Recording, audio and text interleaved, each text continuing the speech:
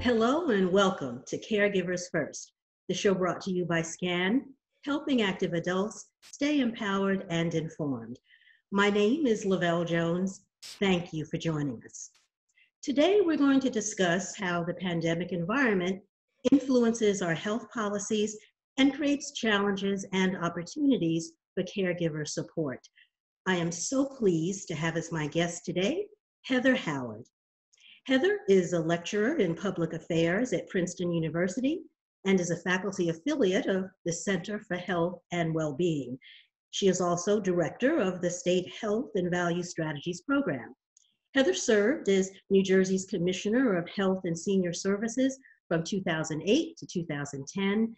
In 2017 and 2018, she co-chaired Governor Murphy's Healthcare Transition Committee, and the governor later appointed her to the Multi-State Gun Violence Research Consortium and the New Jersey State Health Benefits Value and Quality Task Force. Heather also has significant federal experience, having worked as Senator John Corzine's Chief of Staff, as Associate Director of the White House Domestic Policy Council, and as Senior Policy Advisor for First Lady Hillary Clinton. Heather received her BA from Duke University and her JD from NYU School of Law. Welcome to the show, Heather. Thank you, Lavelle. So pleased to be here. We are delighted to have you for this important discussion. Heather, as you know, the COVID-19 pandemic continues to touch all of us in one way or another. So my question is, has the pandemic drawn more focus on our health policies? I think it has. It has, for a couple of reasons. One, we're clearly in the middle of a public health crisis, but it's had a cascading effect and has now triggered an economic crisis. And it's really shown a bright light on our healthcare system and what works and, sadly, more importantly, what is not working, right? So we're seeing, the tragic effect of over 130,000 people have died so far from COVID-19, but a lot more people have been sick, and a lot of people have lost their employment because of the economic crisis, and as a result have lost their health insurance. We have a healthcare system that ties health insurance to employment. And when the economy is going well, that may work for a lot of people, but it's not working where a lot of people are out of work. And so a lot of people have lost their health insurance too. So I think it's clearly brought to the fore this question of what kind of a healthcare system do we want to have? And then finally, and I hope we can discuss this too, it's really shown a bright light on inequities in our healthcare system. We know that before COVID-19, people of color, African Americans and Latinx people were more likely to be uninsured.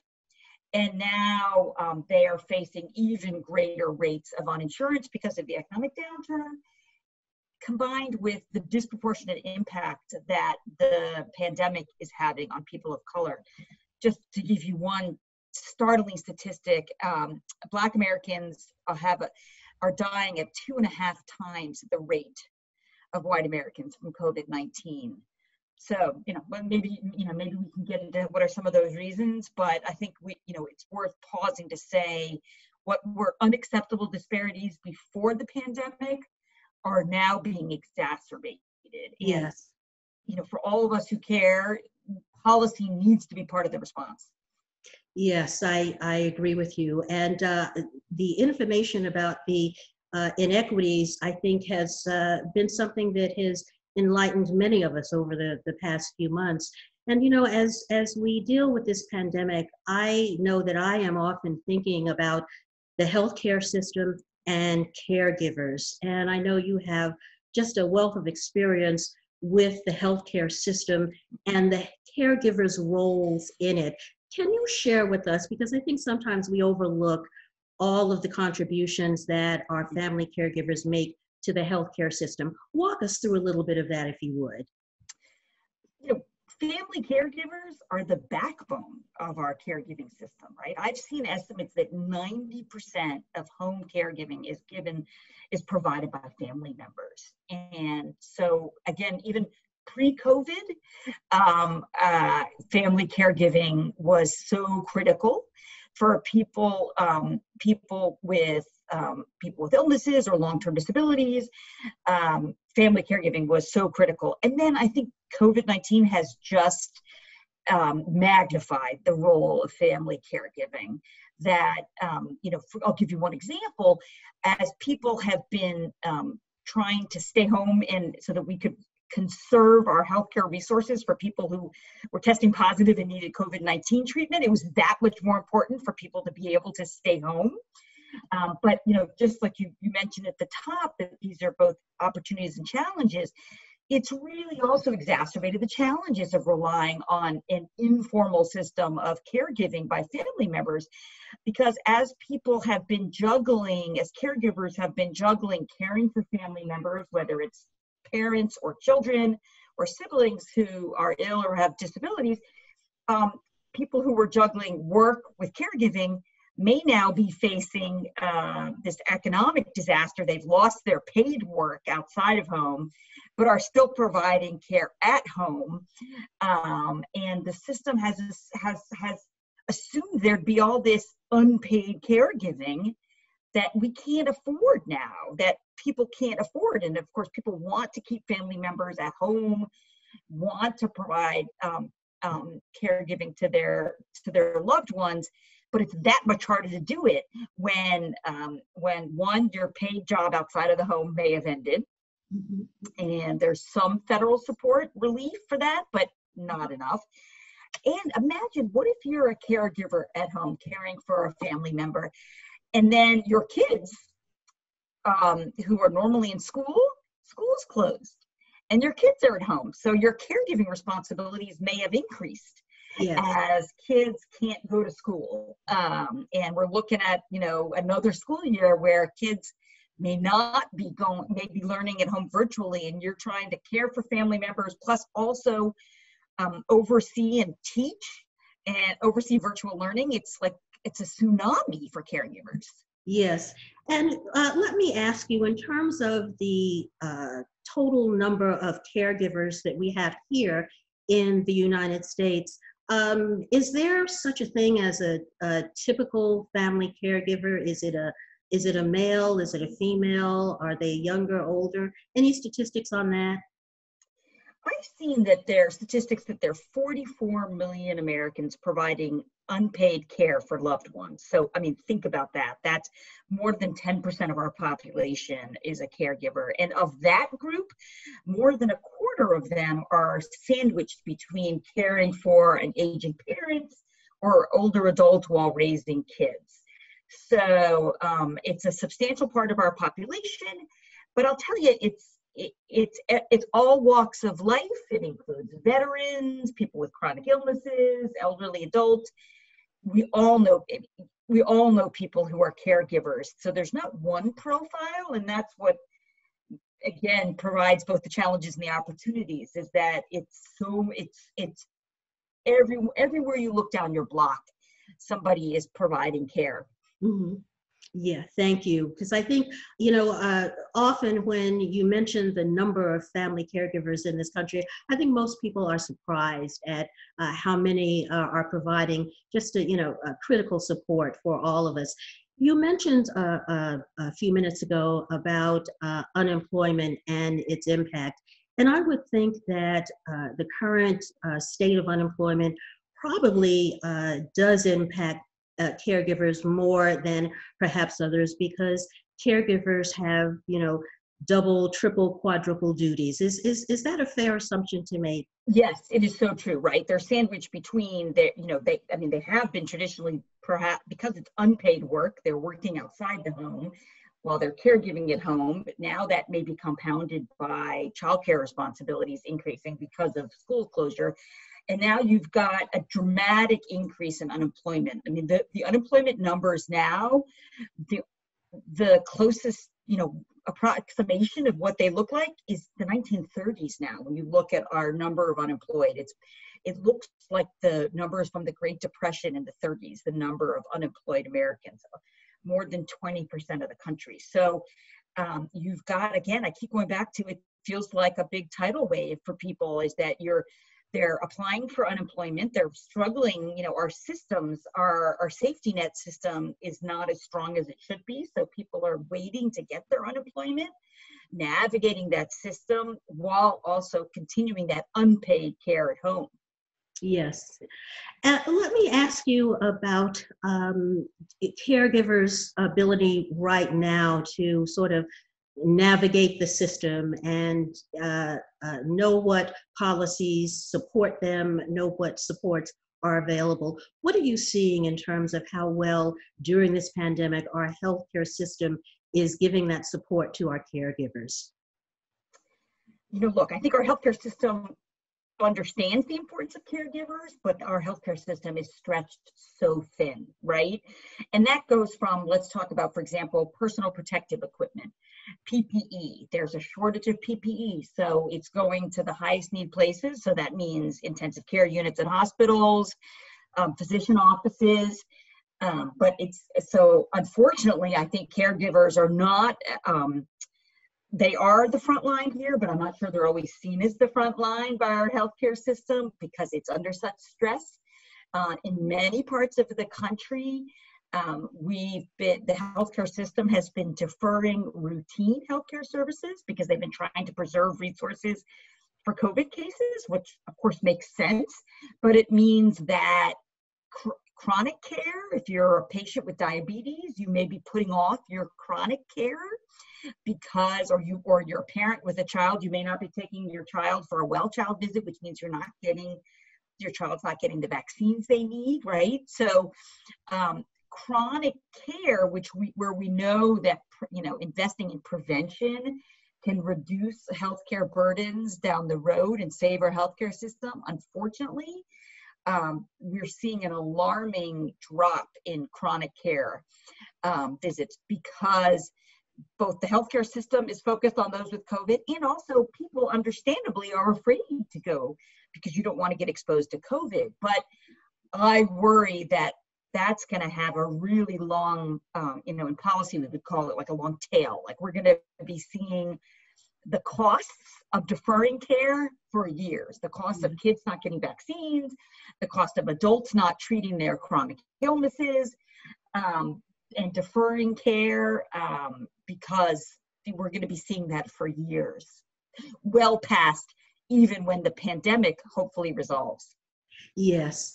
And those are, important considerations for us to take into account.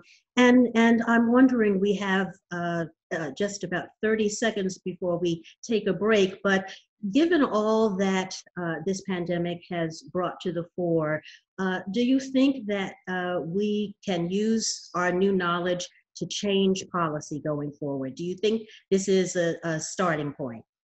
Well, I like to be optimistic, so I hope so, right? I mean, often out of these challenges are born improvements. When you look back to the Great Depression, the New Deal was born out of the Great Depression, and we created Social Security and a lot of protections and the core of our safety net. So I would hope and that this would be the time to sort of learn from these tragedies and build more supports for caregivers.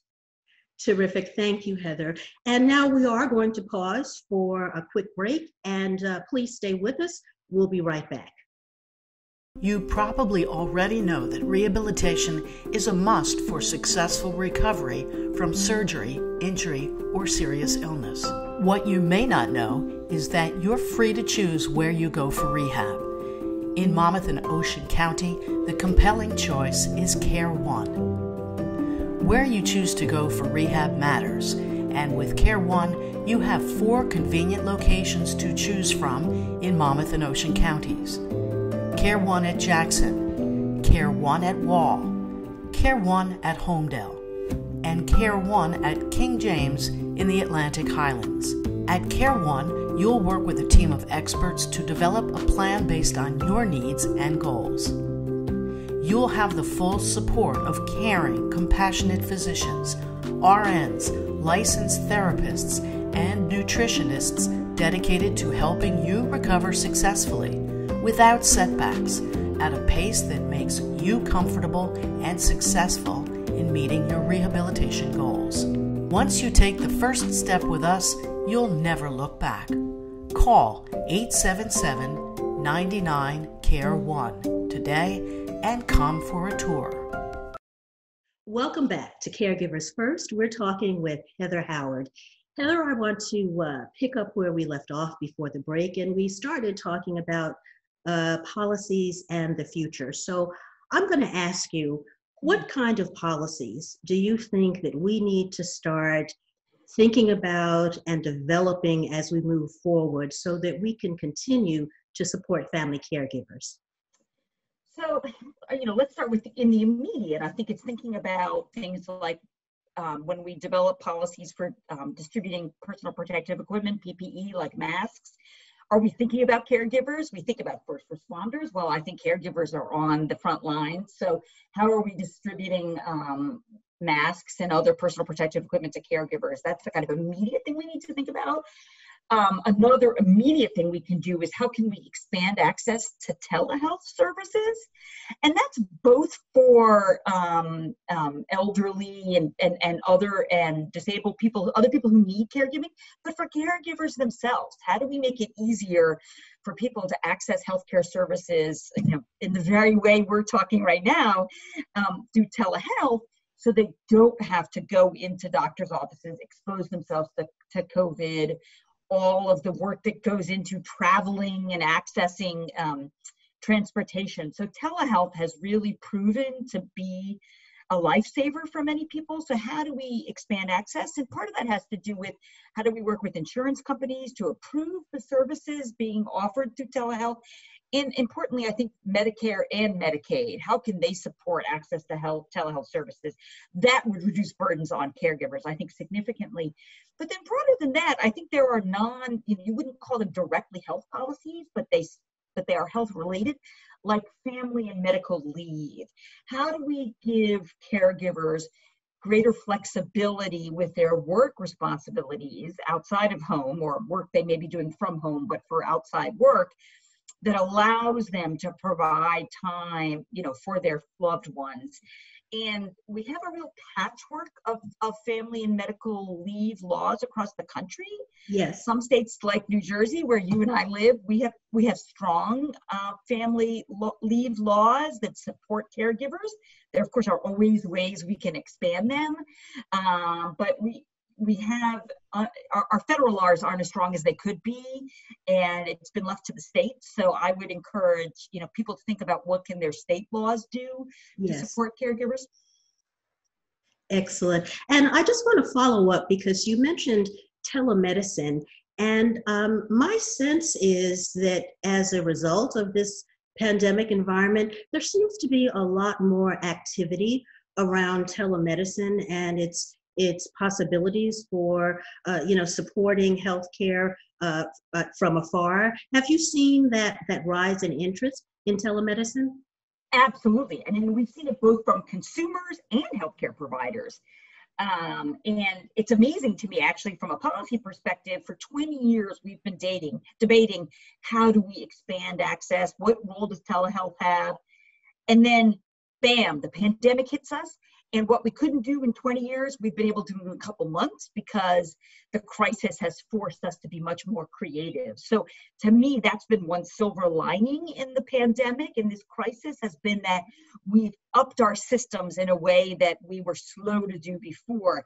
And to me, it's an example of an area of policy where we've been creative in the pandemic that I hope we maintain that creativity. I hope we don't go back to what life was like before. I hope we have increased access to telehealth, because I think that has really been a lifesaver for caregivers. Yes, I agree with that sentiment. It would be great if, as an outcome of this, we can make our healthcare system better. Exactly. Yeah, I totally support that. And as we look to making things better, what is the role that citizens do or can play in, making sure that healthcare policies are developed to benefit their interest? What can the average citizen do? Well, they ought to be engaging, because healthcare is is almost 1/5 of our GDP, of our gross domestic product, our economy, basically. 1/5 of our spending is on healthcare. So when we talk, every citizen is a healthcare consumer, is affected by healthcare policy, and they ought to engage. Now, it can be it's unfortunately, our system is probably more complex than it needs to be. So it can be daunting, but I really hope and wish and hope that all people will think about engaging, because as a consumer, you're affected by healthcare policy, whether it's how we handle telehealth, how we reimburse, which hospitals are open or closed, which kind of, can you see, do we have enough doctors and nurses in our healthcare system to see patients? Those kind of healthcare policy decisions are being made in state capitals and in Washington. And if you don't engage, those decisions are going to be made, without you. So I strongly encourage people to engage and to think about ways they can have their voice heard.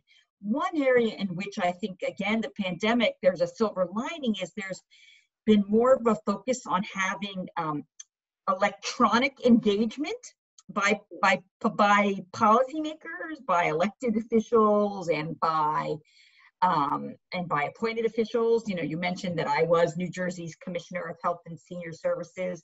I'm seeing more state officials have online forums where people can weigh in.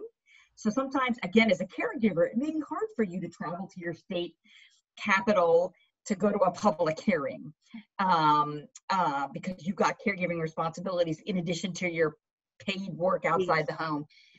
As more and more of those public forums go online, there may be more of that. May be the silver lining and the opportunity for people to engage, log on, weigh in, and say, wait, that's not working for me. That policy's not working. How do we learn from this crisis and strengthen our safety net to support caregivers?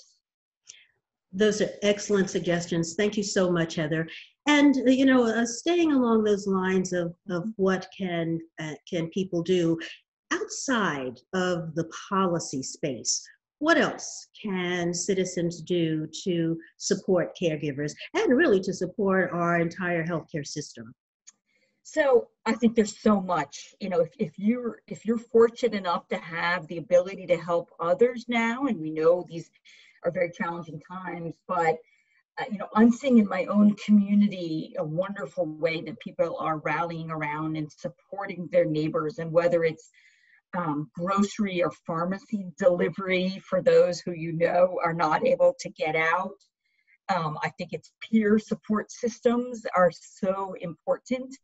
How do you support your neighbors? And finally, I think respite care is so important, especially for caregivers who are for whom the stresses have become even greater. To the extent that you can provide respite for the caregivers in your neighborhood, whether it's delivering food or services, or just providing support and touching base and giving. Unfortunately, we can't hug our neighbors in the way we wish we could, but we can call people and touch base and help them and ask, what can we do? I'm going out shopping. Can I pick things up for you? What can I do? Can I drop things off? Our libraries are finally reopening. Can I go get a book for you? Those kind of human touches, even if they're not physical touches, but human connections are so important. They are. I agree with that. Thank you so much for that.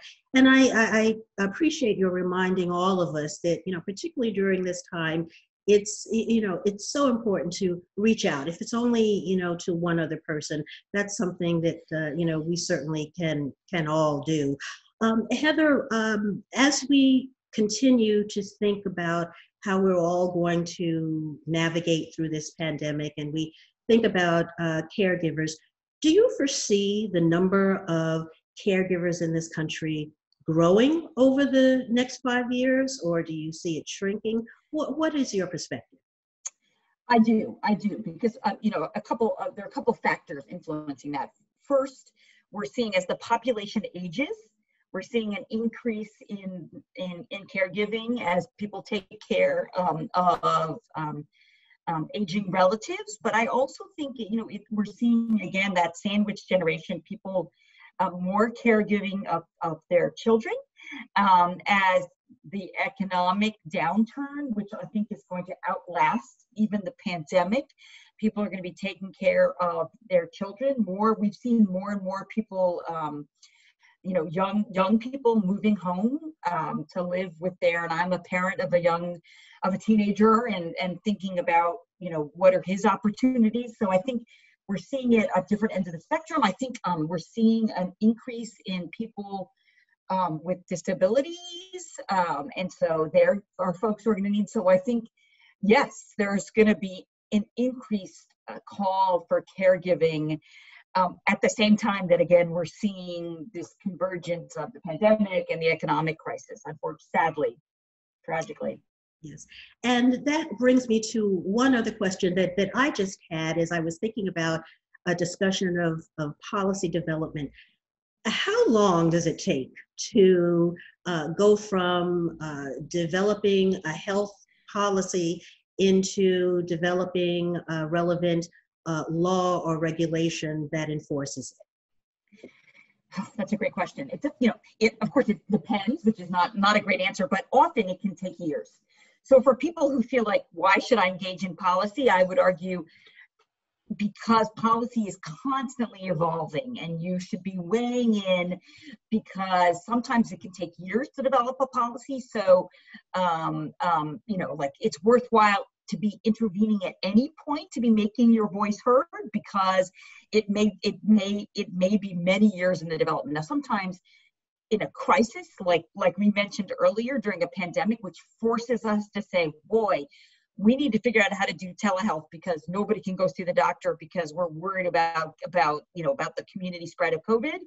We very quickly adopted new policies to promote telehealth, but normally that process would take years because there would be public input, there'd be community hearings, there'd be legislative processes, hearings in your state capital. So normally the process, a thoughtful policy process, can take years, and you want that because you want that kind of give and take. The good thing I think we've learned is that the policy process can be nimble when it needs to be. Yes, absolutely. Heather, thank you for those comments. They were great, and I am so enjoying this discussion, but unfortunately, we have run out of time for today's session. So again, Heather, thank you so much for taking your time to share your expertise with us. It was a very robust and a thought-provoking discussion. Thank you so much, and I do hope that you'll come back and visit us again in the future. I'd love to. Thank you, Lavelle. Thank you so much, Heather. And I also want to thank our viewers. I hope that you found today's discussion relevant and of value. So please join us for the next episode of Caregivers First. Until then, stay safe and take care.